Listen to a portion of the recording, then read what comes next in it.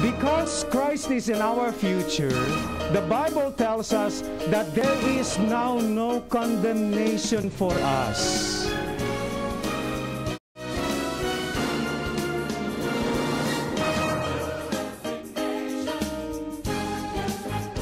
We will talk about when Christ is known in our future. Okay, maraming mga tao takot sa future. Now, takot ka lang sa future kung hindi mo alam kung ano mangyari sa future mo. Di ba? One man said, "Do not be afraid of tomorrow because God is already there." Ang Diyos po andun na. So, bakit ka matakot kung may Diyos ka sa buhay? And so, today, we will talk about our future with God. Ang ating kinabukasan, tama ba yun? Kinabukasan, future. Or, yung ating futuro, kasama ang Diyos. Okay? Future.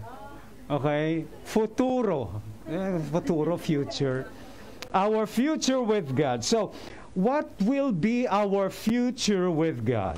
With all of these calamities, with all of these viruses surrounding us today, what will be our future? Saan po tayo pupulutin nito? Sa kangkungan ba? Or sa kalangitan?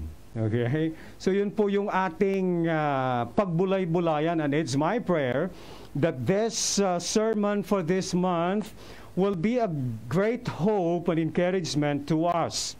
By the way, September 22 will be a holiday, and we have in our activity schedule, we will have a prophetic seminar or conference.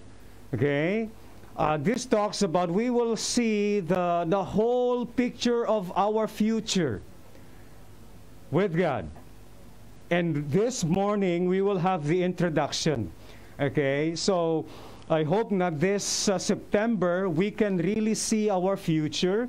We can really see how God is working everything for us. Okay? Para hindi tayo matakot. Takot ba kayo sa kinabukasan natin? Okay? Takot ka lang kung madilim yung bukas mo. Pero kung bukas mo maliwanag, ay hindi ka matakot. Bakit? Dahil maliwanag yung bukas mo. And yan po yung pagbulay-bulayan natin ngayong umaga, next Sunday, and then third Sunday, and then we will complete our sermon on prophecies on the statutory holiday. So we'll talk about that. So if you want to know your future, have a good picture of what your future is, you know. So join with us on our prophetic conference on September 22. And then we'll have a practical implication of that on the last Sunday of September. So, we read here in the verse that we have this morning about the 70 weeks of Daniel. Now, sino po sa inyo nakaintindi ng binasa niyo kanina? Maliban kung i-kuha natin, i-detalye natin. Now, this is my task to help you understand what is meant by this 70 weeks na sinasabi ni Daniel. Itong 70 weeks natin na sinabi ni Daniel dito. What is 70 weeks? Ano ba ito, Pastor? 70 ka linggo? 70 ka linggo? 70 weeks? And para kanino po ito? No, well, this is actually given to the church, or not to the church, to the people of Israel, because this is in the context of the captivity of Israel, 605 BC, during the time, the first captivity of the people of Israel, and Daniel was one of those captured, and he was brought to Babylon, where God has given him a vision, a prophecy concerning the last things. Okay? And I will give a full detail of that during our prophetic seminar on September 22. But what I'm going to do this Sunday is I'll lay to you the foundations of this, so we will have a final understanding, or a better understanding of the 70 weeks of Daniel. So it says here, 70 weeks are decreed about your people, of course, the people of Israel, and your holy city, Jerusalem, to finish transgression, to put an end to sin, and to atone for iniquity, to bring in everlasting righteousness, to seal both vision and prophet, and to anoint the most holy place, the temple. Know therefore and understand that from the going out of the word to restore and build Jerusalem, to the coming of an anointed one, a prince, there shall be 7 weeks. Now I will talk about that in detail later on. Then for 62 weeks, so there is what we call here 7 weeks. Okay, so 7 weeks here, and then you have here 62 weeks. So ilang weeks lahat yan? 7 plus 62 equals 69, di ba? So total is 69 weeks. And it shall be built again with squares and moats, but in a troubled time. So the 70 weeks of Daniel here is divided into actually 3 parts. The first part is a 7-week. And actually, this is not weeks of days, but this is weeks of years. So when it says 7 weeks or 70 weeks, that would be 70 times 7 years. So 70 times 7, ilan po yon?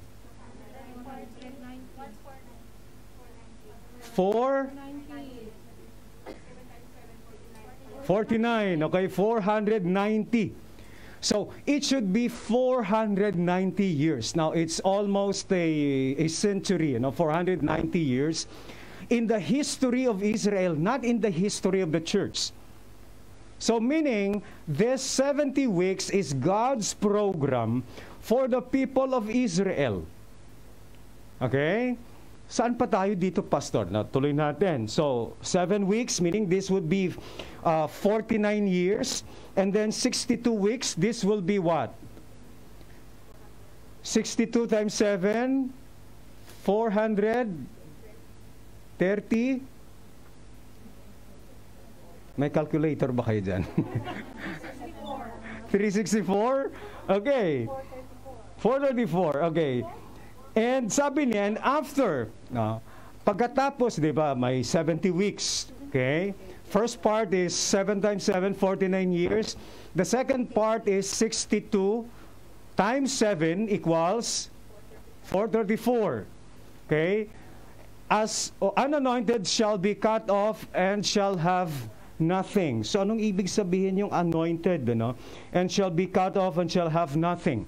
Yan po yung pag-aralan natin. The people of Prince who is to come shall destroy the city and the sanctuary. Its end shall come with a flood. And to the end there shall be war. Desolations are decreed. And he shall make strong covenant with many for 1 week. Okay, so yan, another 1 week.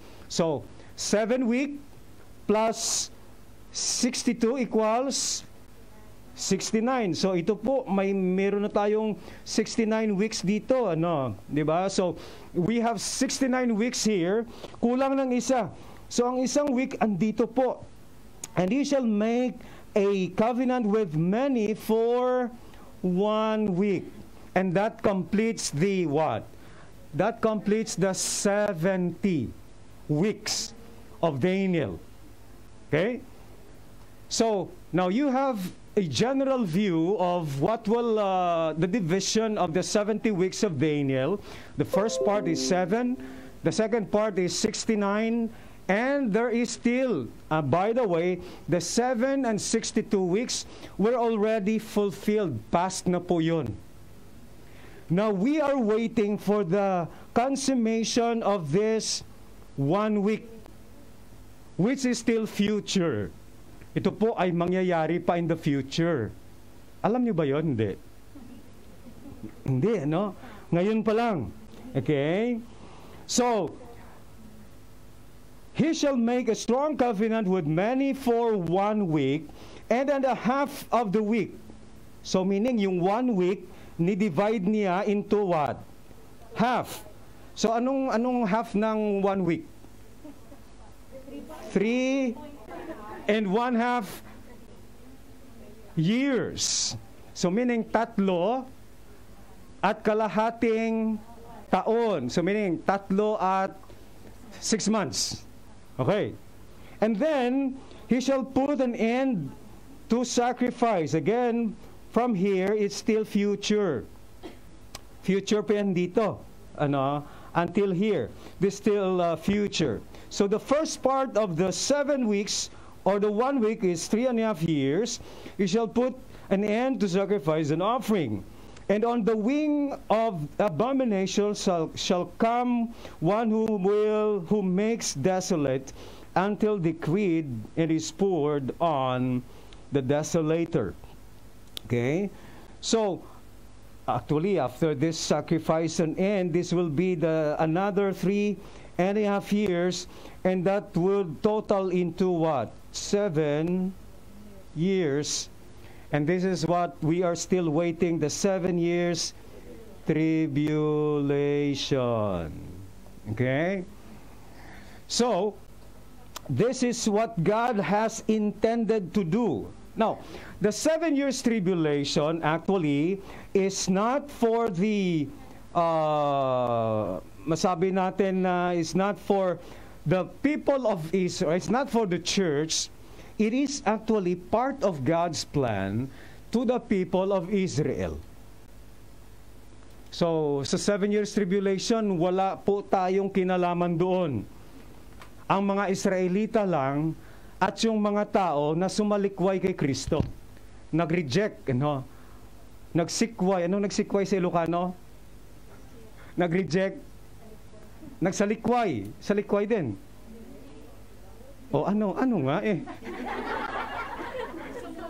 Ha? Nagsuway. O basta nag-reject kay Kristo Okay? So, the 7 years tribulation is still coming, and this is actually the world is now, or God is now preparing the world for the coming 7 years, for the coming 1 week. Now, let me just give to you a timeline, God's timeline in the past, present, and future.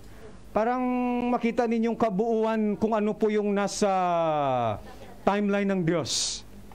So we have here the eternity past. Ito po yung eternity past natin. It is, of course, God is not bound with time. He is the same yesterday, today, and forever.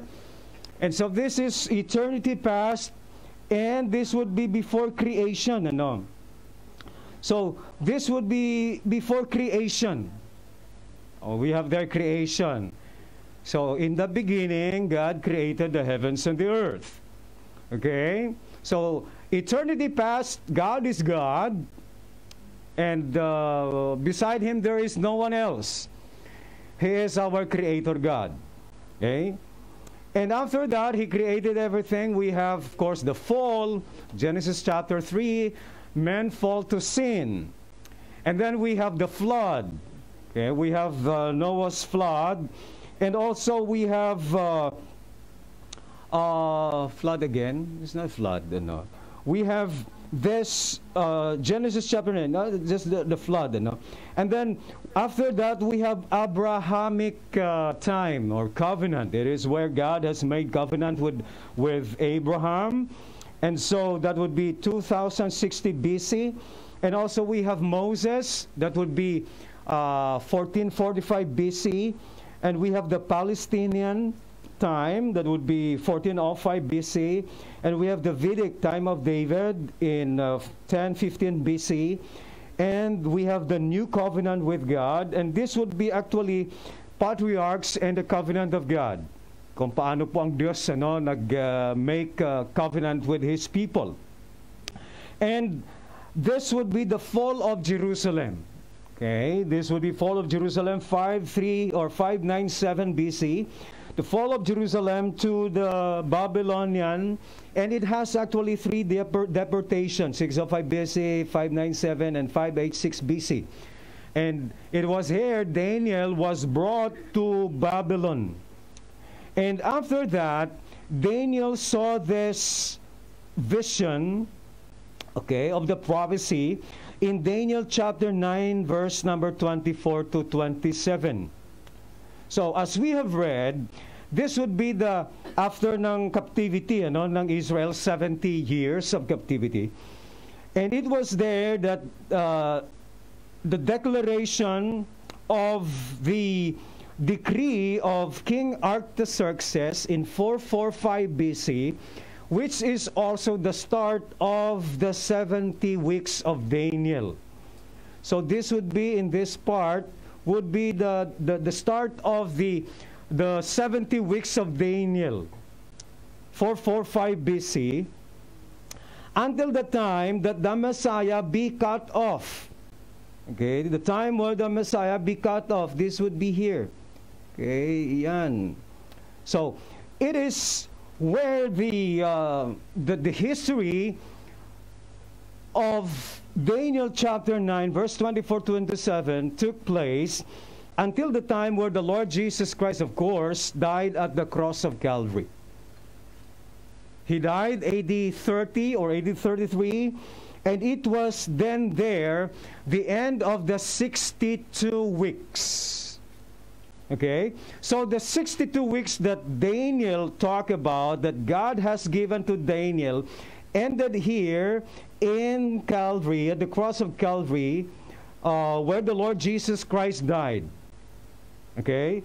Saan po, Pastor, ngayon yung last week ni Daniel? Now, after nang namatay si Kristo, okay, kundi ito, namatay si Kristo dito, no? Nilan siyang nipako siya sa cross.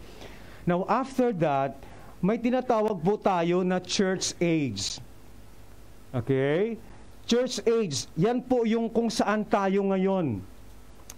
This would be the church. Now, the time that we are living today is a time where the time of the Gentiles or the time of the church. Tayo po, andito tayo ngayon. We are here sa church age. At kung tingnan po natin, if we look on Daniel chapter 9, verse 24 and 27, until the time that the Messiah will come again, wala pong nakarecord doon regarding the church of the Lord Jesus Christ.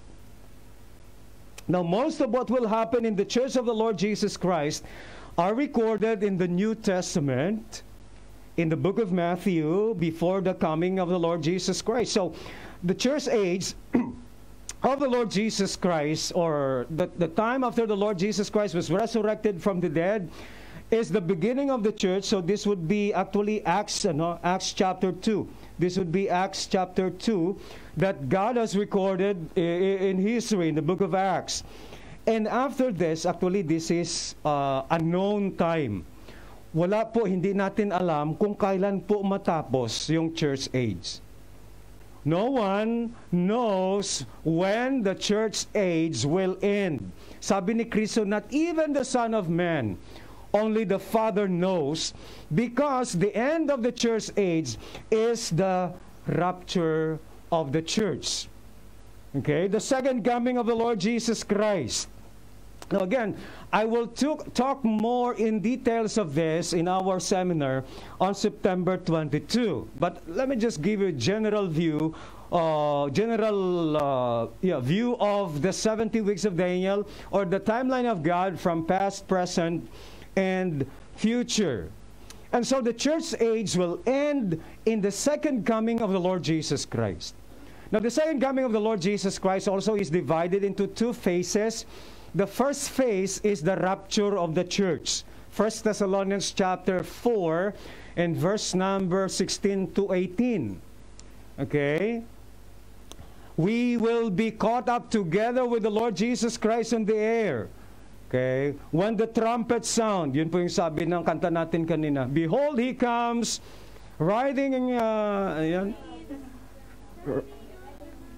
riding in the clouds, at the trumpet sound, Jesus will come again. Now, paano natin malaman na darating na si Kristo?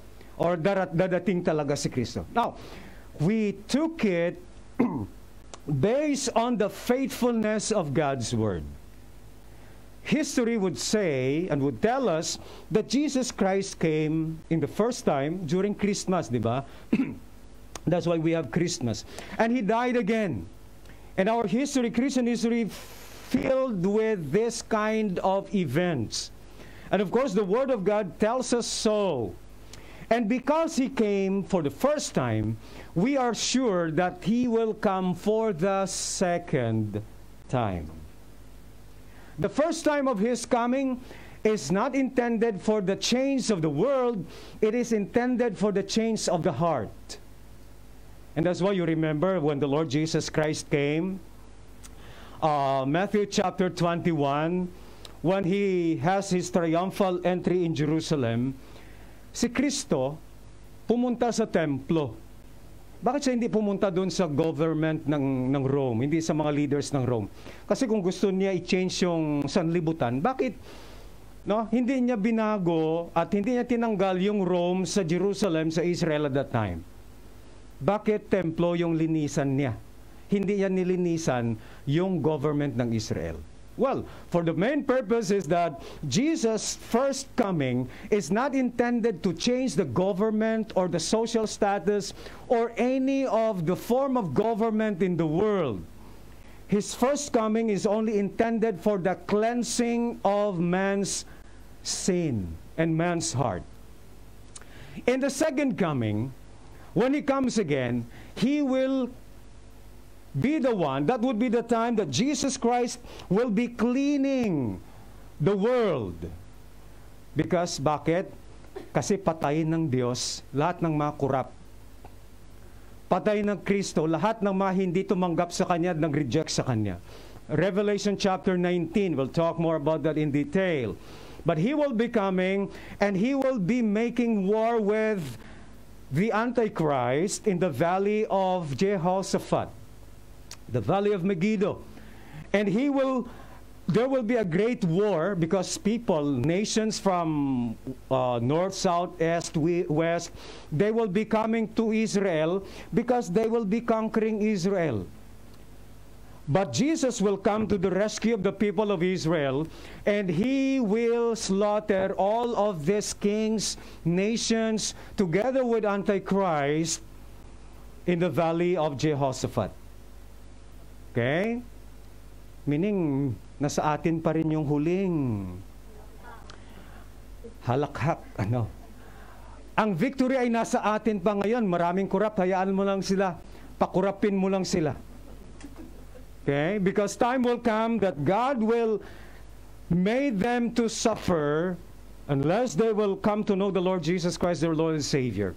So, the first coming of Christ is intended for the change of hearts, to change the hearts of men. The second coming of the Lord Jesus Christ is intended to cleanse every people, every nation, every government, any status, psychological, sociological, political. God will change it. Why? Because Jesus will be the one to reign, to lead the world for 1,000 years. And that will be a peaceful reign of the Lord Jesus Christ. So we'll talk about that also later on. So, Jesus Christ, He died here in AD 33 or AD 30. That is where the Messiah was cut off according to Daniel chapter 9, verse number 24, 25, 26. And then we have the church age where we are living today. And the end of the church age is the rapture of the church, 1 Corinthians chapter 4, and the beginning of the last week, the 70th week of Daniel. Okay? So, this would be the beginning. So, the rapture of the church, kasi sabi nga natin in Daniel chapter 9, 24 to 27, there is no mention of the church of the Lord Jesus Christ. Therefore, God will take away His church before He before He fulfilled the 1 week of the 70th week of Daniel that is left in the history. So meaning, if that's the case, pag mamaya rapture, start na kaagad yung 70th week of Daniel. Start na kaagad yung 7 years tribulation. So the 70th week of Daniel is actually the 7 years tribulation in the book of Revelation. Okay? So hope you understand that. You can picture it out sa inyo pong mga mind how the timeline of God is now being fulfilled in our time. Okay? So, first phase of the coming of Christ, rapture, we will meet the Lord Jesus Christ on the air, and then here in the world will be 7 years tribulation, and up there is the rapture, of course, the Bema judgment, and then the rewarding, and then after that, the bodily, after the end of the 7 years tribulation, Jesus Christ will come for the second time, okay, the second phase of His second coming. And sabi ng Revelation chapter 1 verse 7, every eyes will see Him. First phase of the second coming, hindi po siya makita ng mga unbelievers. Bakit? Ikaw lang at ako yung makakita sa pagtunog ng trompeta. Walang makarinig maliban sa mga anak ng Diyos. And that's why mabigla yung mga tao. Uy, nasaan na pumunta si Sister Ruth? Okay? Si Brother Ryan, saan na sila? Brother George, Sister Gigi, bakit iniwan nilang pusa dito? Okay? Bakit iniwanan ni Brother George yung pintuan ng sasakyan na naka-open? Brother Hope, nasaan na sila? Hanapin kayo ng amo ninyo. Okay? Akala nila nag-AWOL kayo. Okay? O bakit iniwan mo yung alaga mo na doon naglalaro sa plaza? Baka iakusaran ka ng employer mo, kaya lang wala na siyang mahagilap. Bakit? Ikaw po ay nasa kay Kristo na. Wow, ano? Di ba? Hindi ka na makauwi ng Pilipinas niyan.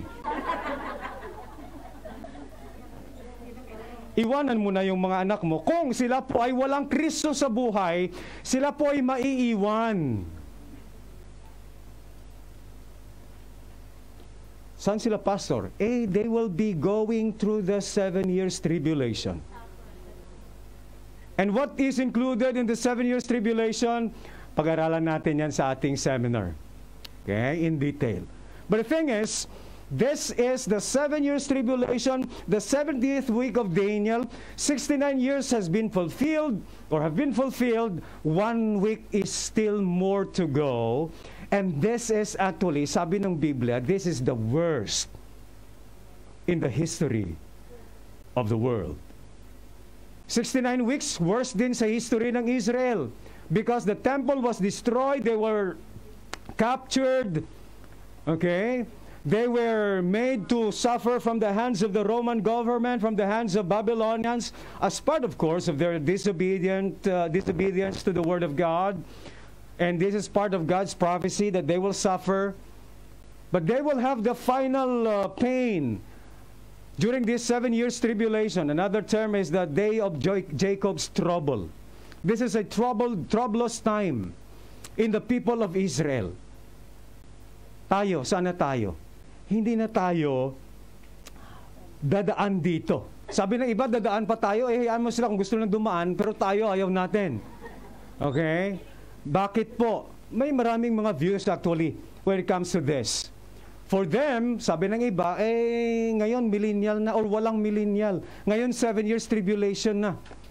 Pero maraming mga events sa Revelation chapter 6 to 19 na hindi pa natin actually naranasan. Bakit? Katotohanan dahil wala pa tayo sa 7 years tribulation.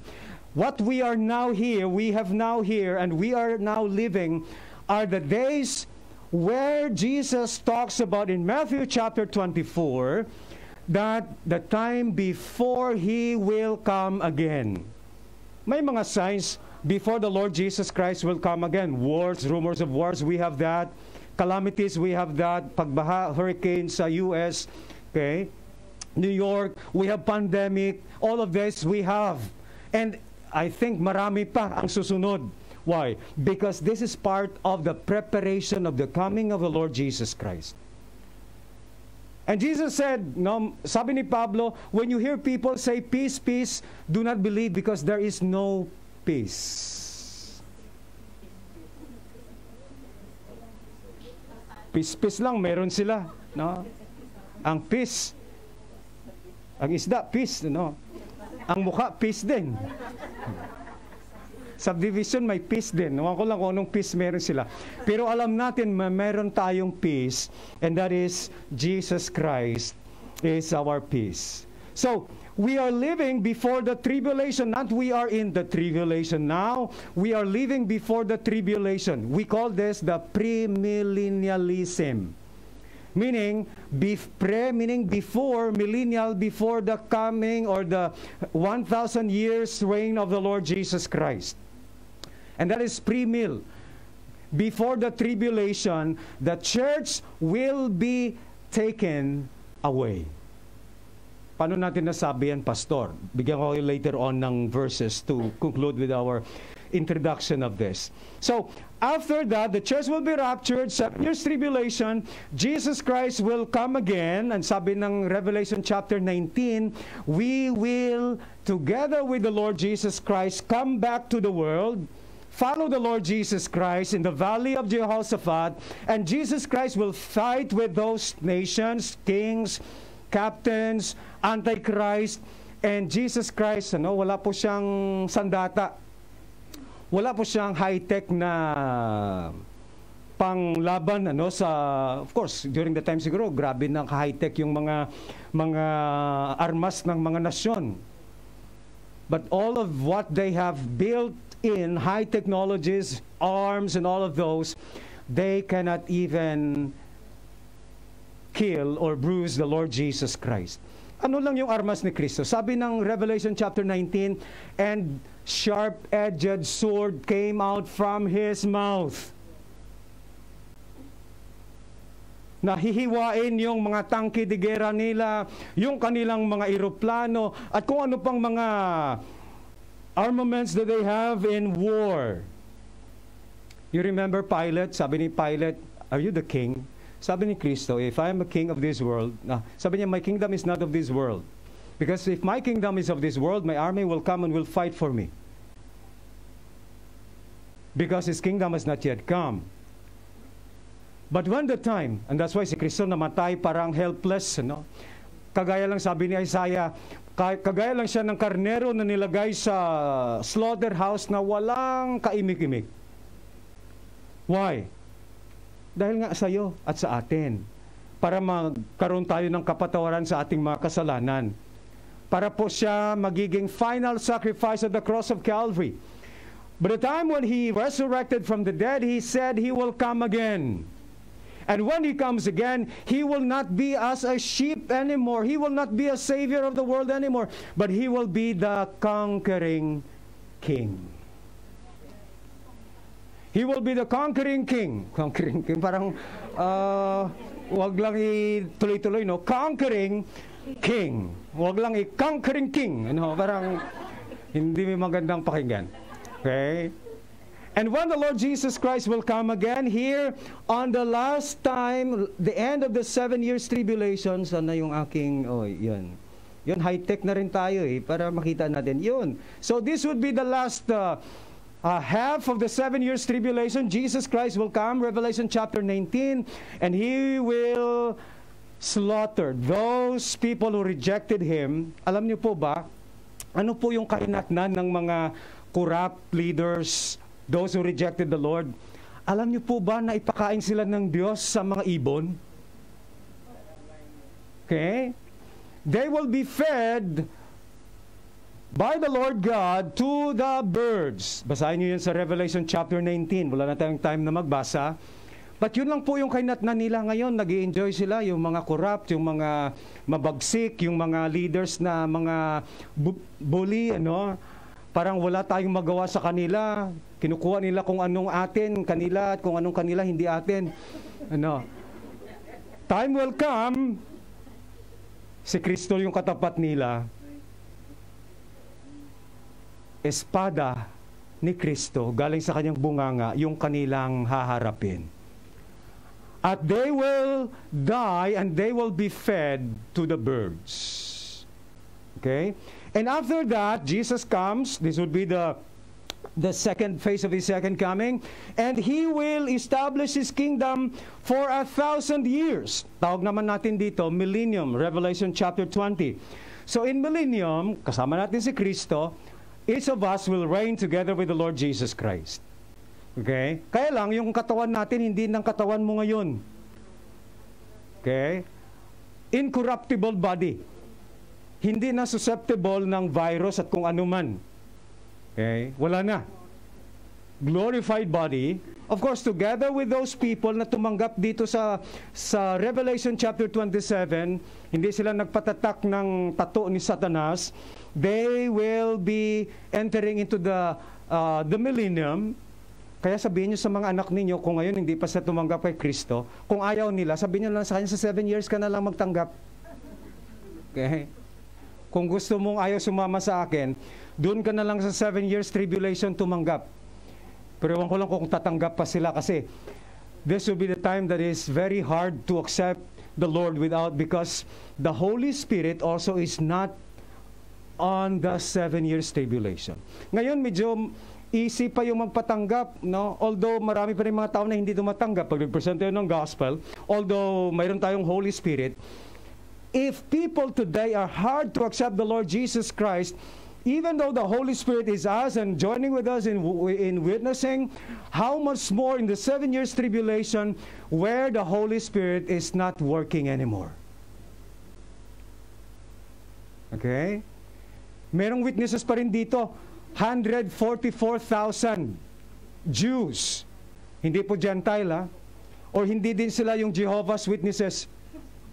They are the Jews that came from the 12 tribes of Israel. They will be witnessing here in the tribulation. And so we will be living, reigning the Lord Jesus Christ for 1,000 years here after the Lord Jesus Christ comes together with us.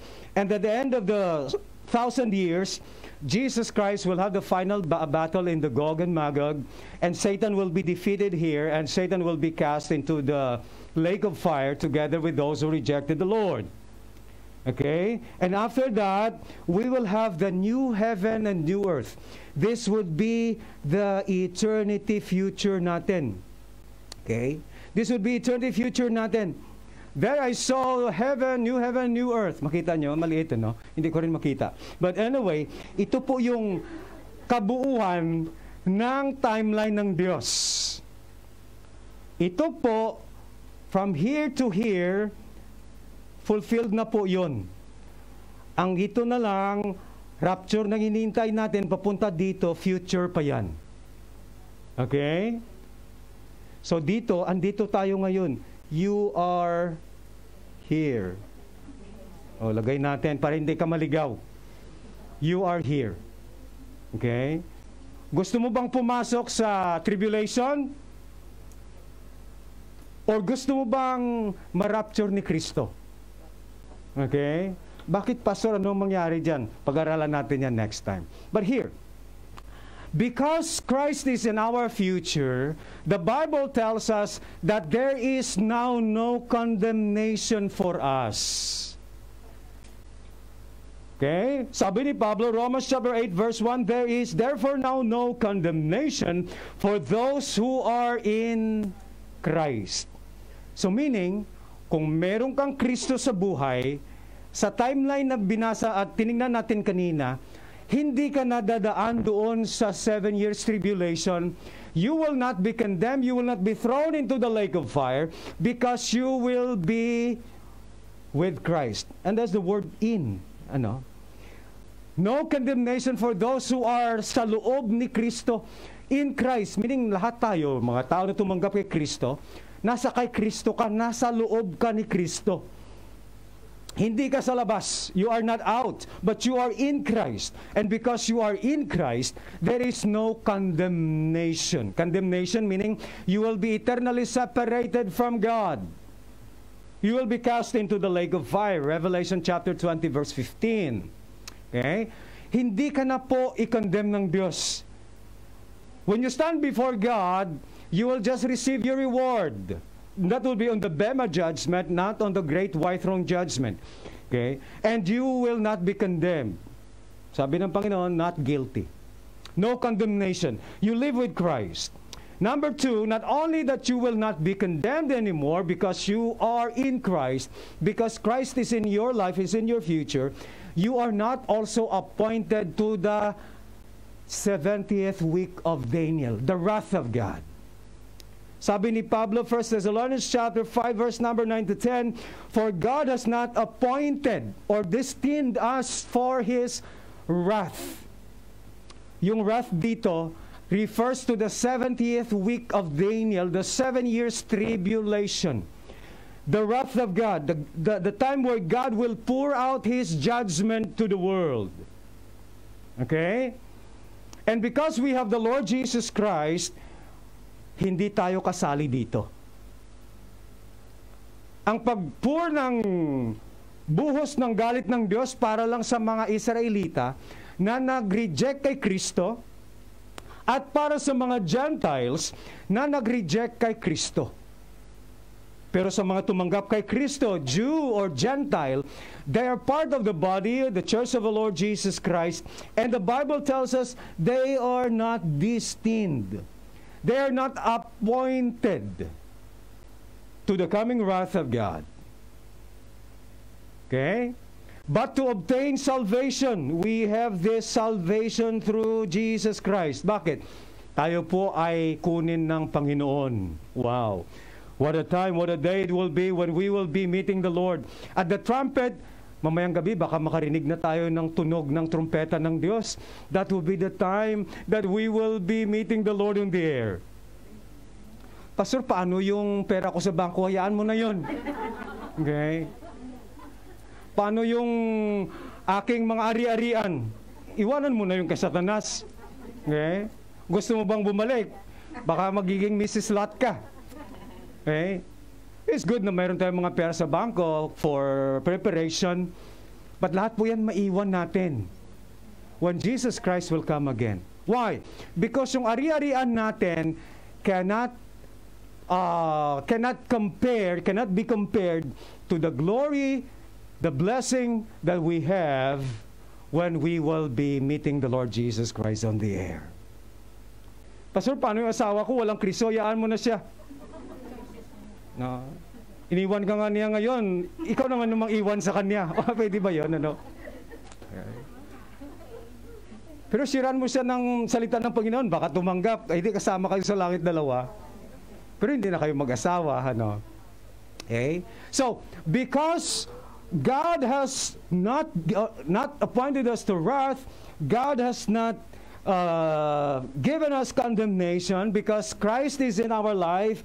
Christ is known, Christ is known in our future. Therefore, our future with God is safe and secure.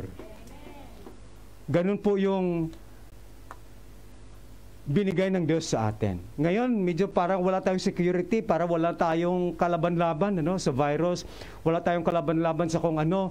Pero alam nyo ba, truth above truths is that your future is safe and secure in Jesus Christ. Because you will not pass through tribulation, there will be no condemnation to you. You will be enjoying the presence of your God forever in heaven and new earth, in millennium, and to eternity.